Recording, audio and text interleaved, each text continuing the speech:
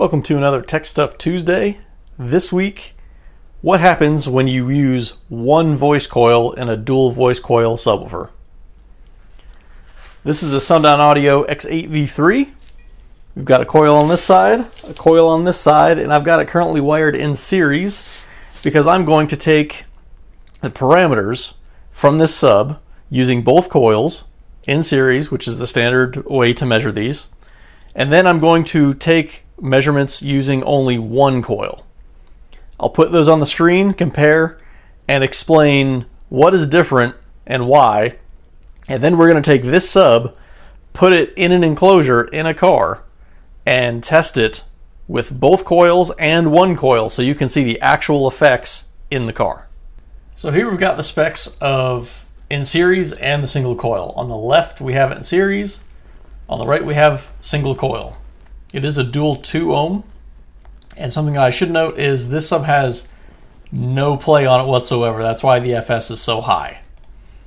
So things that will be common: FS. The suspension did not change running one coil or the other. So impedance is obviously going to be double or near it as a result of being in series. FS is the same. The QES is the electrical Q. Now this is going to be much lower with it in series because we have both coils connected.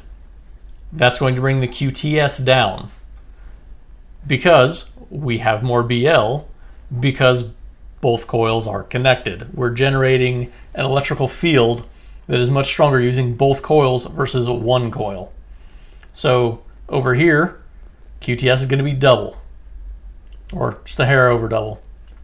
That's going to be the case every time you use one coil versus two. The QTS will always be double. The QMS is the mechanical Q. You can see it's almost identical because nothing mechanical changed, only electrical. We can look at the inductance. Inductance is going to be relative to the RE, which is the resistance. Ideally, you want to have the RE or lower. In this case, we do in both cases. The suspension, as you can see, between 3.8, 3.87, that didn't change because, again, we didn't change anything with the suspension. The BL, 17.5 and 7.6. Now there is something to be said for the BL. You have to look at the impedance. You can't just say this is a wildly different number, so one is stronger, one's better. You have to look at the impedance.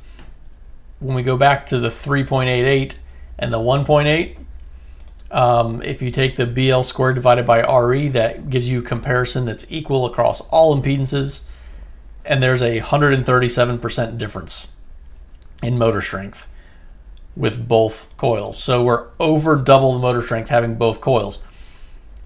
When you look at this, it may not make a whole lot of sense, but if you think about it, when you have one coil connected, you have added mass from the other coil that has nothing going on. There's going to be some thermal properties where it's not going to cool the same, but also it's just added mass that is completely unnecessary for that one coil that's there. Your power handling will also be cut in half.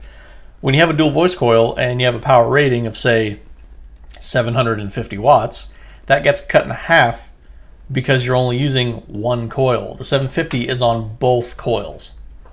So that is also a consideration. And your actual thermal capability may be slightly less than that as a result of how it's going to dissipate, whether that's going to transfer through the other coil or just be absorbed and insulate.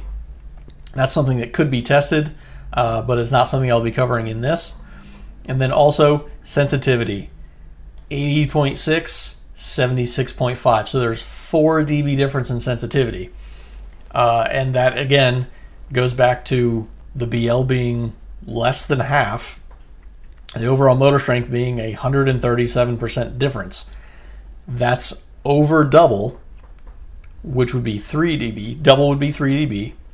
And then that extra 37% is your other dB.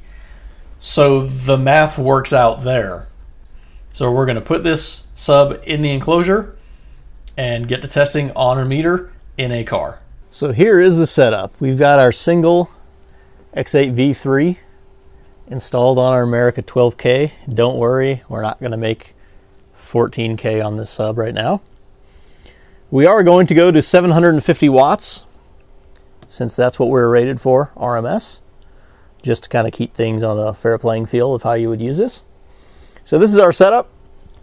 Sensor is on the windshield for reference. Not that it has any pertinence to what's changing here, but that will be a constant since it is stuck there in the same spot and will not move. And we're going to meter this with one coil and both coils. And I'll also remind you to hit subscribe if you like what we're doing here. Give us a thumbs up. And if you have any ideas for future videos, you can comment that below. This one actually came from a user comment in a video. So without further ado, here's our setup. And we are going to meter both ways and discuss what happened. We're starting with both coils connected. This should give us the best result.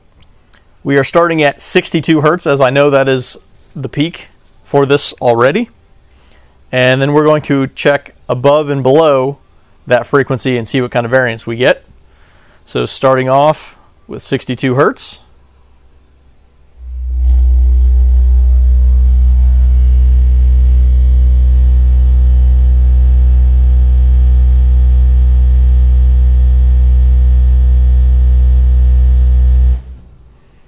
So we're going to go down to 61 Hertz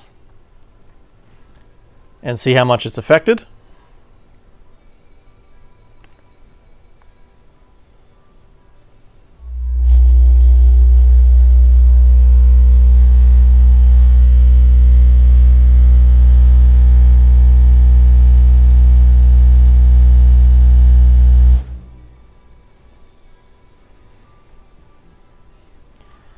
So we lost a few tenths. Impedance is just a little bit higher. There might be another tenth in that. If we get closer to 750, we'll give that another shot. All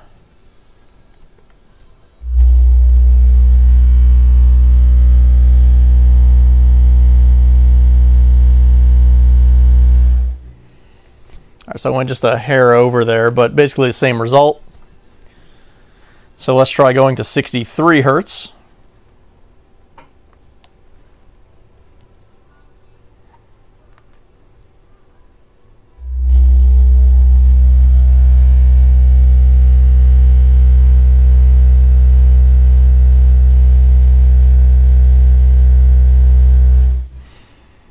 All right, so went just a hair over on that one.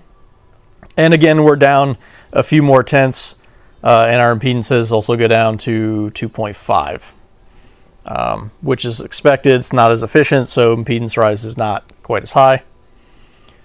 So we lost, 0.5 or so, 0.4, 0.5 on the top side of that, 0.2 on the bottom side of that.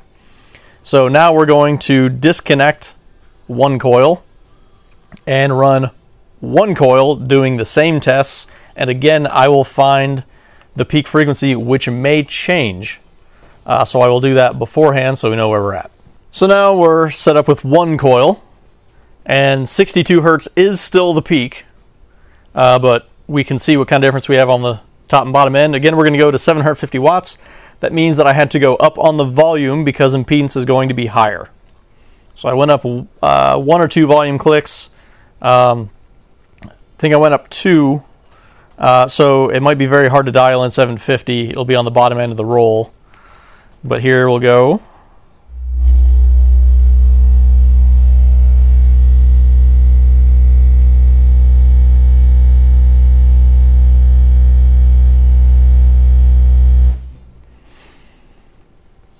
All right, so 145.3.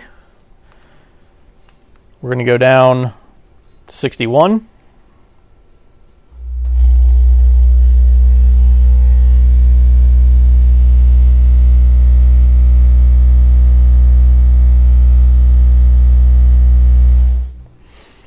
So I had to bump it up a little bit extra there, trying to dial it in, but it only gained 1/10. So we lost 3/10 on that side. So very similar. Now we're up 63.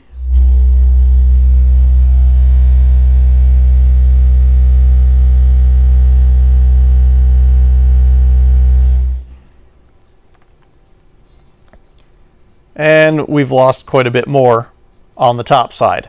So the peak changed a little bit, not drastically, but it just changed a little bit.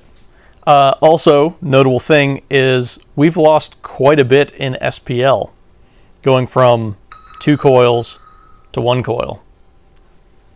So even though the sensitivity was showing 4 dB different, it was a little over a dB difference in real world in the car, kind of furthering the point that the sensitivity doesn't matter on subs. There's a lot more factors to it. It really doesn't matter when you're comparing those things. On paper, that would have been 4 dB. It obviously was not, with the same exact sub, but only using 1 coil instead of 2. So in consideration of how you're using it, your actual power handling is cut in half, but as we've just displayed, your SPL is lower, even on the same exact power. Impedance is obviously much higher, but we have no problem producing that power with this amp. But we're going from right at about 2 ohms to 4.5 on that one, and then 62 is going to be a little bit higher. So that is a consideration also if you're only running 1 coil, is you have to be able to make that power if you're going to do that anyway. So again, if you like this video, make sure you subscribe, hit the notification bell to get updates every time we update a video or upload a new video. Make sure you hit a thumbs up, like this video, go back and watch all of them in the series in the Tech Stuff Tuesday. This is a continued series every week that we upload on Tuesday. If you have any suggestions or comments, put those below. Any questions, put those below as well. We'll answer those as best we can, as quickly as we can. And I'll see you again on another Tech Stuff Tuesday.